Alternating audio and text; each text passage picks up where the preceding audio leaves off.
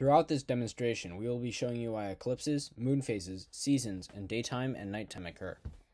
The first thing we will go over is why daytime and nighttime occur. As the Earth rotates around the Sun, it is also spinning. As it spins, it puts part of the world in the direction of the Sun, but it places the rest of the world facing away into dark space. So without a light source, the part of the Earth facing into space is put into darkness for varying lengths of time depending on the season, which is what we call nighttime. The next thing we will go over is what and why eclipses occur. An eclipse is an astronomical event in which the moon will either go in front of or behind the Earth. The moon actually does this often, but it only causes an eclipse when it passes through the Earth-Sun plane at the same time. The Earth-Sun plane is the mathematical plane between the Earth and the Sun on which the Earth orbits. The moon orbits at an angle, so throughout the year the moon passes through the plane at different points in its orbit. A solar eclipse occurs when the moon goes between the Sun and the Earth at the Earth-Sun plane, leaving part of the Earth in darkness because of the shadow of the moon. A lunar eclipse occurs when the moon goes directly behind the Earth at the Earth-Sun plane, going into darkness because of the Earth's shadow. But as the Earth does not block all the light, the moon will change into an interesting reddish color. As we move on to moon phases, we will talk about what they are and what causes them to occur year-round. A moon phase is how much of the moon that appears to be lit up by the sun.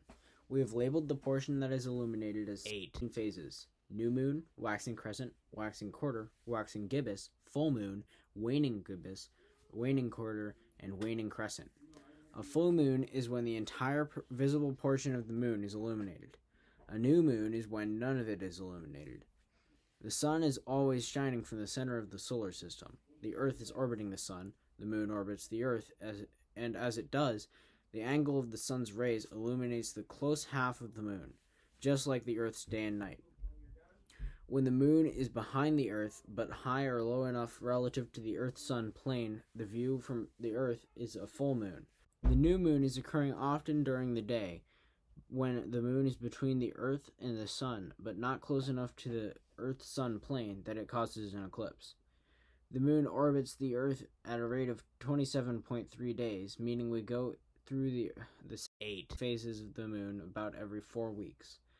This rate being slightly less than a month also allows a blue moon, or 2 full moons in a month, to occur.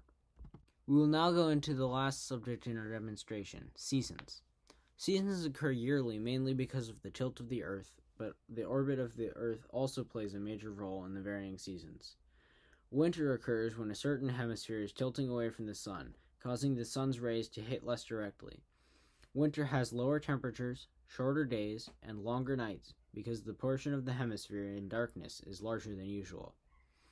Summer occurs the exact opposite way, and actually occurs at the same time in the opposite hemisphere. When a hemisphere is angled closer to the sun, it can be hit more directly and stay in the light for longer. The Earth orbits at the sun at a rate of 365.25 days.